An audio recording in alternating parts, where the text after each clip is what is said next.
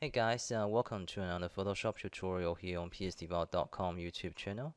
This is just a quick tutorial to show you how this fire and lava effect was done for this planet impact tutorial. So in this video tutorial, we're gonna focus on this part of the image here, so which has got the fire splashing and the lava effect here. Now this is all done through one single stock image with the help of some manipulation techniques. Yeah, so let's get started.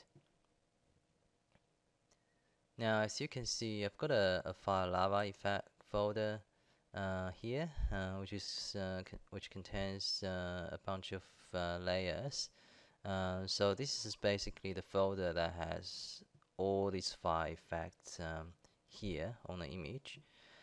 So I'm just gonna show you from scratch how this was done.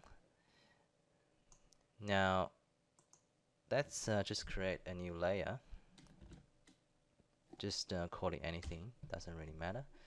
Um, Now we can go to this file stock image, and we're gonna use the quick selection tool with a hard brush setting.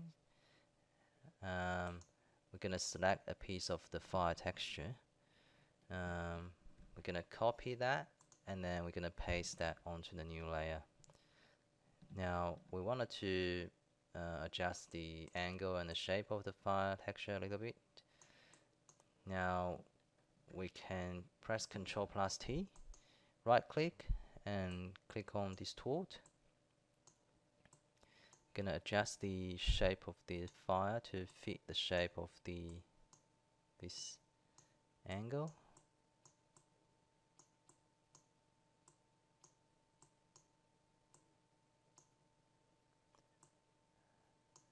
And you can also right click and go into the warp option and just warp that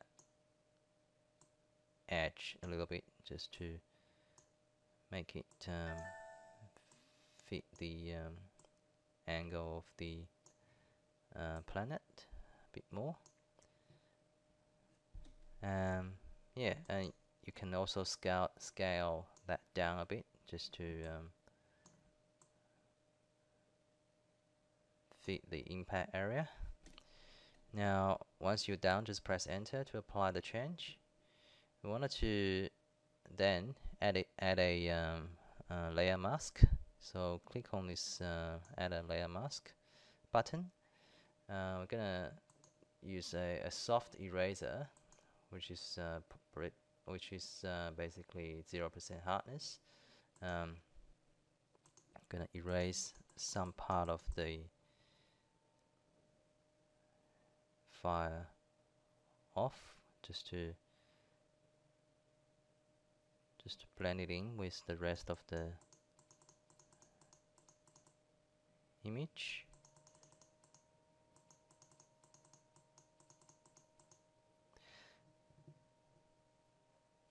Yeah, you wanted to adjust the position a bit as well, and just get rid of all that bits.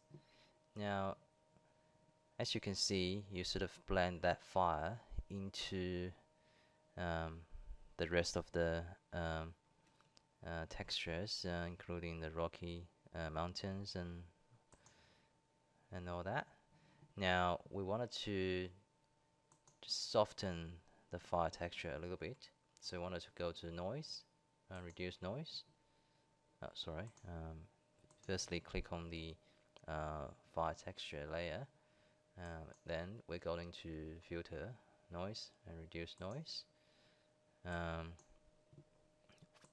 We wanted to just smooth the fire texture and reduce some of the color noise. Yeah, so press OK, and then as you can see now we've got a fairly soft fire effects here. Now this will basically be used as the base of the as the base of the lava effect. And then what we're gonna do is go back to the texture, fire texture, and we'll select another portion of the fire just to give that a bit more variety. Copy that. We're gonna paste that back into the image. Again, we're gonna distort that bit, and we're gonna just yeah, adjust the angle as well.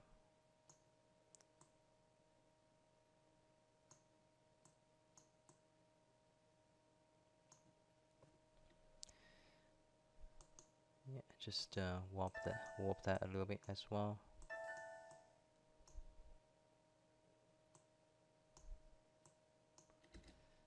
Yeah, we're gonna again add a layer mask, and then we're gonna erase the edge.